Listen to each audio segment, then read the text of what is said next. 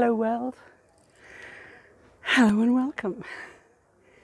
Today I'm not sitting on a rock, today I'm sitting on a bench outside the Islamic castle of Ajloun. Ajloun was built in 1184 as an outpost to fight against the Franks. It was used as a garrison and a communicating tower and a restocking post for the Islamic forces that were fighting against the Crusaders. So the Crusades were in the 1100s, the first Crusades anyway. So it is a site that has Damascus to the north. It has the other sites that we've kind of visited, like Jerash and Amman, Philadelphia, to the south on the way down to Mecca. This is not one of the Decapolis cities. This is not from that Hellenistic, Greek or Roman period. This is definitely an Islamic site. As I say, built in 1184 and then was rebuilt in 1214. It's a pretty impressive place. Let's go and have a look. You can see it's not a medieval tower because it doesn't have the, what do you call them? Merlons and crenelles, the crenulations, the up and down sections where the people used to fire arrows from between. So it does not have crenulations, but it does have machiculations. So I'll show you those as we go in, especially as you come into the walkway. If you look up, you can see where the hot oil would be poured from the top, right on top of you as you come in. Another interesting thing about this site, and it's a perfect site for a castle, because it's on the top of a hill and it only has one access point. So you'd call this a spur castle because no siege engines would be able to come up from the back here, and you only have this one access point, which at the moment is a static bridge, but in its day it would have been a drawbridge. So you only have the one access point. The one disadvantage of one access point is that your supply line can be easily cut off. So if you don't have your stocks inside the castle and your supply line is blocked, you are in big trouble. So let's go and have a look at Ajloun Castle. If you get an opportunity to watch some of the other videos, the ones about Kadak Castle and Shobuk Castle, which were Crusader castles from the First Crusade in 1199, built by Baldwin the First of Jerusalem. And of course you had Baldwin 1, 2, 3, 4. And the one that I've really interested in is Baldwin the Fourth, just because he has that real connection with Reynald de Chillon. If you ever watch the movie Heaven of Christ, Heaven of something, it's about the leper king, Baldwin the Fourth, and there's a character in that that's portrayed really badly, who's Reynard.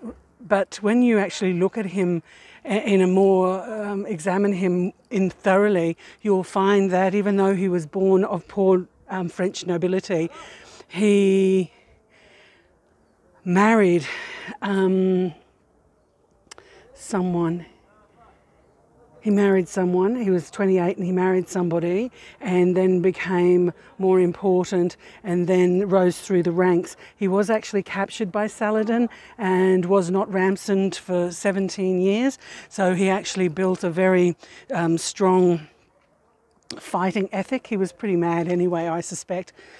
But once the other Crusaders wouldn't ransom him, so just regular people ransomed him after 17 years. And by then his first wife had died, and then he married Demilly at Carrick Castle. Stephanie Demilly at Carrick Castle. And from there he did raids to the Red Sea and was a real thorn in Saladin's side. And so at the Battle of, I'm going to say it's Hattin, 11 something or other, Saladin saw his opportunity, I think, to kill Renaud the Chilion. But when we get to the other castles, we'll examine that more closely. So this is actually a dry moat, and this is where the drawbridge would have been. And you can see on the side, let me see if I can point it out, there's a lot of shadow and sun, shadow and shade. You can see that little square section, and you can see the corbels that are just coming to the side where the extra floor is resting. I'll see if I can get a better image of that. So as you're looking at this entrance, this is almost like a barbican where you've only got the one way in, and this would be the drawbridge. But then you can see over the side there, you can see the corbels holding that additional, there's a corbel. This little thing just here is a corbel. And what that is doing is extending the ability of the wall to have an extra floor.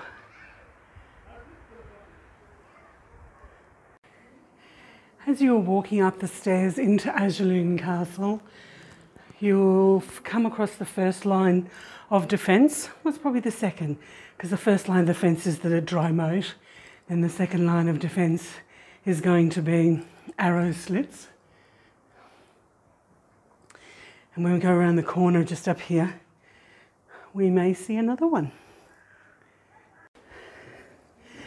So if you have survived coming across the drawbridge, missed the arrow slits, what you will then get will be the matriculation. And the matriculation is that little gap just up there. And what they're going to do with their hot oil or their burning rocks, they're going to drop it down onto you. So you've survived the drawbridge, you survived the arrows, and then you're going to get boiled. Pretty rough stuff coming into Ajloun Castle. So you've entered into this first room, and then you will come in to one of the new extensions on the. So with the room being this big, built into the bedrock, some gutters here, I would suspect potentially this will be a storeroom or somewhere where you'd have the animals, because it is so close to the entrance, and you'd have to have your stores stocked somewhere.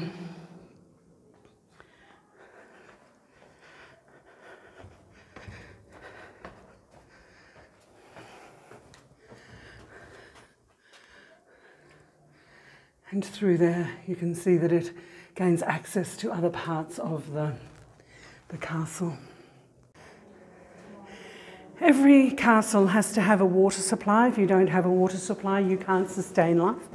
So the well on this castle is here. And if that was the storeroom back there, that would be a really perfect location for it.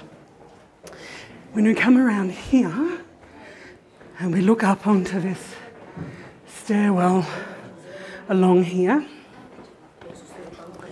you can actually see into the stone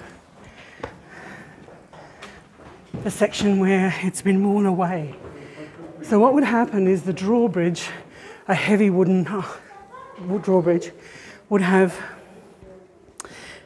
ropes, and they would be tethered to a horse, and the horse would be used to pull the drawbridge open. So you'd be using a pivot point like this to open the drawbridge.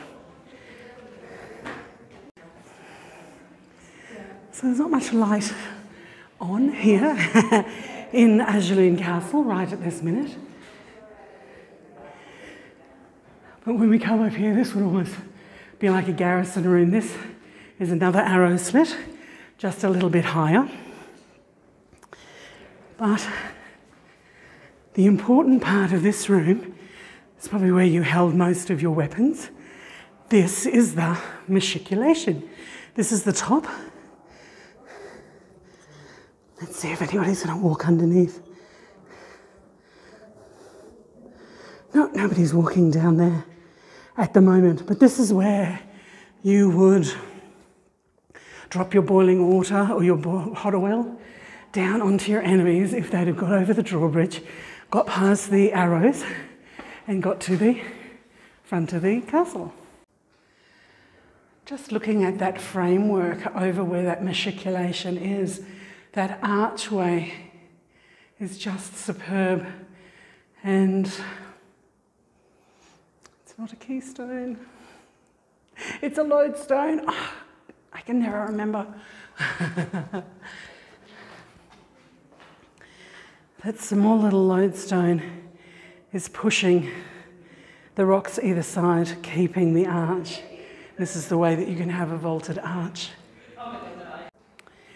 On the first level, as you've come up the stairs and you've gone into that room where there's the matriculation, you go down another couple of winding corridors and you find 5 or 6 massive rooms like this, which would either have been storerooms, would have been where the garrison slept, where the food was stored, or the ammunition was stored. So this is all on that kind of first level as you come in. And then the second level is the mosque level, and then the 2 layers above that is the castle. Just fabulous. And this would be a representation of what the different weapons would look like that they would have fired from this castle. My goodness. Is that a piece of bedrock? Wow. So they've used the natural hill to build around the castle. Look at the size of that boulder. So I'm walking out of what would have been the storeroom or whatever on that first level, and I'm coming through this doorway, and I've been through this doorway a few times before. But what I have noticed this time that I didn't notice before is that round circle and a round circle on the other side over here, somewhere, that round circle just there, that would be where the post of the door would be for to open the door. It's the pivot point. That's fabulous. So the next little room is the small museum, so don't miss that. That's a fabulous space. Early Bronze Age. They're just beautiful little pots. It's one piece together.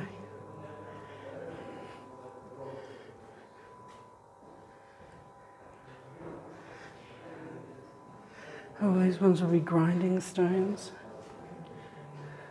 Mortar and pestles, sabots.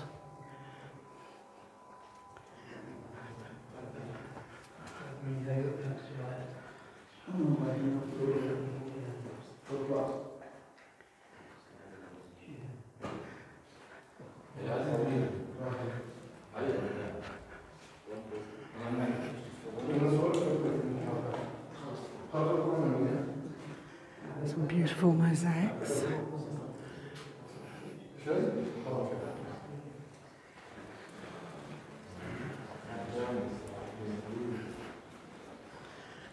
More stones. Oh. Pipes, clay pipes.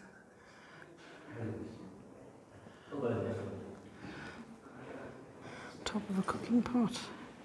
That's spectacular.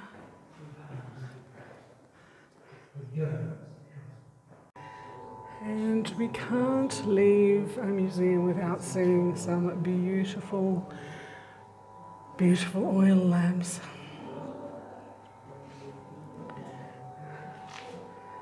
They're just spectacular.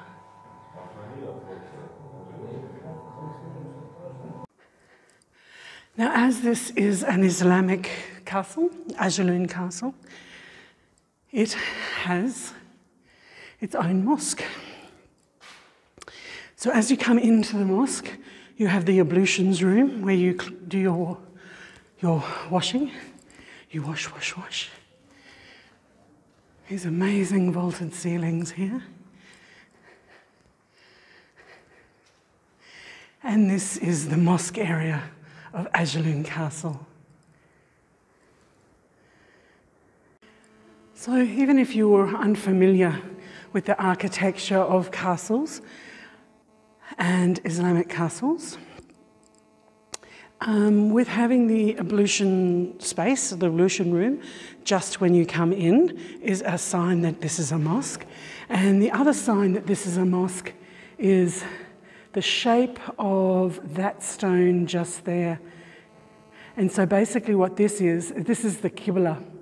This is pointing towards Mecca, which probably when this was built, it would be towards Mecca, it won't be towards Petra.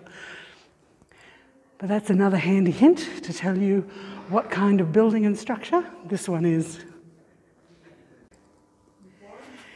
In some of the information that you read about Ajloun Castle, it's also called the Maze Castle because it is actually 4 layers. So that entry layer was where the garrison would be, where the workers, where the soldiers would be. The second level is the mosque, so the praying and the religious area. And then as we go into the third and fourth level, well, that's the palace level, the castle level. So we've been to the mosque, which is that room just there. So let's go and explore the next couple of layers. As you're coming up the stairs, this is the first kind of room that you see. And you know that it's a room because it's really important. This space just here is a fireplace, and that's the flue. Coming into this large space, large area, it is another really important part of any castle. Other than then, there's a broken basin there. This is the kitchen and dining room. So this is a really important space. And here's the massive fireplace. Stairs going up to somewhere else in the castle. Overlooking Ajloun Forest. As you actually walk through Ajloun Castle, oh, there's a bright light there. You're going to see lots of wells and lots of water courses because rainwater was collected and snow, melting snow was collected to use as a water source up here on the hill. So even though this is an Islamic castle built in 1184, it does have the remnants of a Byzantine church in it. And some of the significant parts of that is this cornucopia.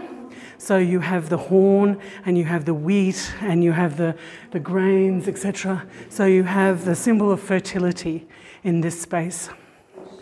The other really important thing about this space is the loaves and the fishes. Is a mosaic of the loaves and the fishes.